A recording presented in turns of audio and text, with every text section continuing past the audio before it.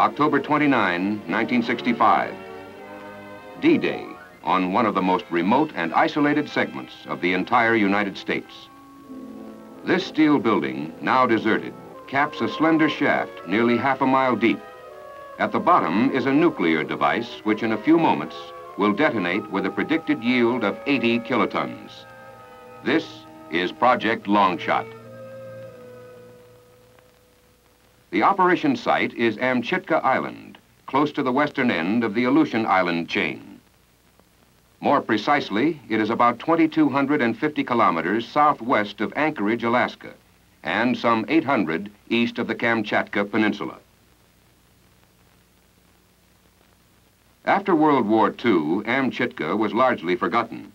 160 square miles of barren tundra, bearing the scars and decaying installations left by the thousands of American GIs who served here during the war years. Then, Longshot reawakened the island. Longshot was an important experiment in the Vela Uniform program, which the Advanced Research Projects Agency has directed for the Department of Defense.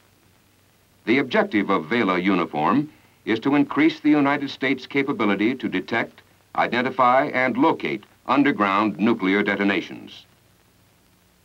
The primary objective of Longshot was to investigate possible travel time anomalies associated with seismic events occurring in island arc structures. Such anomalies could seriously affect the accuracy of locations made by long-range seismic measurements. Another objective was to compare the seismic signatures of man-made versus natural events occurring in such complex geologic structures. Amchitka was chosen for Longshot for several important reasons. It is one of the most seismically active regions of the circum-Pacific island arc.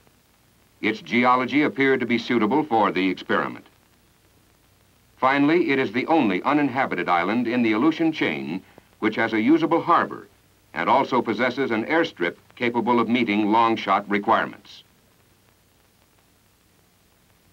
Careful scientific studies of the island's geologic structure verified that an event of the desired substantial yield could be fully contained and would present no hazard to humans or to the wildlife population.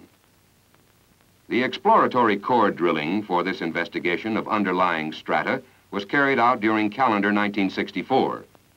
The findings indicated that there were no zones of significant permeability, that is, no channels, open faults, or major fractures. The nuclear explosive was positioned at a depth of 2,300 feet in the Longshot shaft, well into a layer of andesite. This rock is more closely related to granite than to alluvium, tuff, or salt, the media in which most previous underground nuclear shots have been fired in other areas. Above the andesite, the various layers were predominantly volcanic breccias, with some siltstone, graywack, and tuff admixtures. A combined cavity and chimney height of 940 feet was predicted, leaving 1,460 feet of rock between the chimney top and the surface. Milestones in the evolution of Project Longshot were as follows. On 6 July 1965, installation of a 165-foot-high drill rig was completed. 20 days later, a 6-foot diameter shaft had been drilled to a depth of 260 feet. At this point, the shaft diameter was reduced to 52 inches, and the drilling continued. It was completed on 15 September at a depth of 2,346 feet. The first joint of a 32-inch steel casing consisting of two 40-foot sections welded together was lowered to the bottom of the shaft on 17 September. 4 days later, on 21 September, the last joint was placed at the top of the shaft. On 23 September, cementing of the space between the casing and shaft wall was begun. The cement was poured in 400-foot stages with a 24-hour hardening period following each stage. This phase of the project was completed on 2 October. After cleaning and checking the hole, the drill rig was dismantled and removed. This was finished on 5 October. Erection of the technical building over the shaft entrance began immediately. The tech building was designed to provide working space and facilities for the team who assembled and placed and armed the device, and also to furnish protection from the elements during this critical time period. Completion date was 10 October. On 14 October, the nuclear device was flown in from Los Alamos, New Mexico, and taken to the tech building for preparation and emplacement. As soon as assembly and final checkout were accomplished, the device, mounted inside this container, was ready. It was lowered into the long shot shaft on 17 October.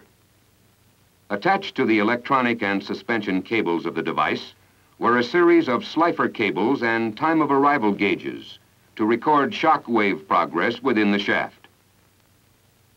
Following this, stemming operations in the shaft were started on 18 October. Stemming involved filling the shaft with alternating layers of gravel and a sand-bentonite mixture. During stemming, 10-foot expanding cement plugs were placed at the 700-foot and 30-foot levels, and a 10-foot plastic plug was placed near the surface. This phase was completed on 26 October. All that remained were a series of dry runs and a final check of the timing and firing circuitry linking the device to the tech building, to the command post, and to the recording trailers and on-site instrument stations. In addition to items already discussed, the close-in measurement program included 7 surface stations containing velocity gauges to record earth motion at varying distances from ground zero. 3 offshore stations were used to measure overpressures in water at a depth of 60 feet. These underwater stations were composed of self-leveling velocity meters, pressure gauges sealed in canisters, and 4 ball crusher gauges attached to each of the canisters. All were mounted either on a 3,600-pound block of concrete used to anchor each station, or on the cable leading up to the marker buoy for each station. In June of 1965, 12 downhole stations containing vertical velocity gauges and accelerometers were placed in the shafts produced by the early exploratory drilling program. These gauges measured ground shock to determine the efficiency of explosive energy coupling to the earth. The major instrumentation effort on Longshot was embodied in the Long-Range Seismic Measurement Program.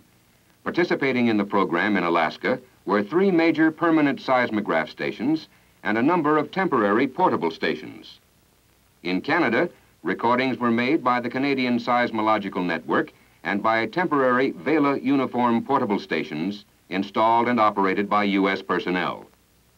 Southward in the United States, recordings were made by LASA, the Large Aperture Seismic Array in Montana, by the 5 Vela uniform observatories, by the U.S. Coast and Geodetic Survey stations of the Worldwide Network, and by Vela uniform portable stations and a number of university stations. In other portions of the globe, additional recordings were obtained by a majority of the worldwide standard seismograph network stations at favorable epicentral distances from the event, and by a number of other stations not affiliated with the network. This long-range measurement program was the heart of the Longshot project. During final preparations for the shot, 3 concentric rings of remote air monitors and 2 of air samplers were mounted around the zero area. Their function was to detect and measure any faint trace of radioactivity that might seep or vent from the buried explosion, though no such effect was anticipated. Additional air sampling stations were operated along the Aleutian Chain and in mainland Alaska. On the 29th of October, at 20:59 hours, the countdown for Longshot reached -1 minute. As is customary for any nuclear event in any area, the island site was evacuated except for key parties. Among the aircraft airborne at shot time were H-21s, C-54s, and P-3s, orbiting to handle photography, surveillance, and other routine test requirements. At 1100 hours, the long-shot device was detonated 2,300 feet below the surface of the island. Within milliseconds, the shock wave drove spray into the air from surface ponds.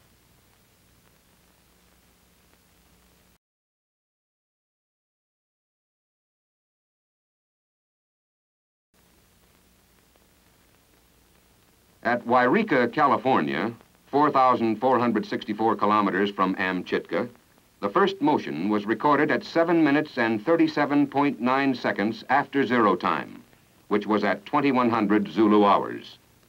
The recording is here played back at twice the real-time speed. An average derived from body wave recordings at many stations gave a magnitude of 6.0 on the Richter scale for the long-shot event. On Amchitka, there were few visible indications of the power of the detonation. Sensitive hand instruments of rad-safe men in a re-entry party verified remote monitor readings, finding no evidence of radioactivity above background level. Minor cracks appeared in the road fill up to a distance of 7,000 feet. No trace of abnormal radioactivity was detected from any of these shallow fissures. Very little damage was noted to any island installations, including even the tech building at surface zero. Extensive surveys detected no damage to wildlife on or in the water surrounding Amchitka. The sea otters were unharmed.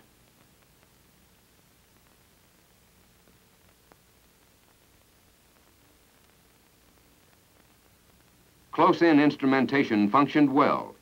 The great mass of data derived from temporary and permanent seismic stations around the world, after reduction and analysis, will provide a much firmer base for interpretation of seismic events in the Pacific Island Arc structures.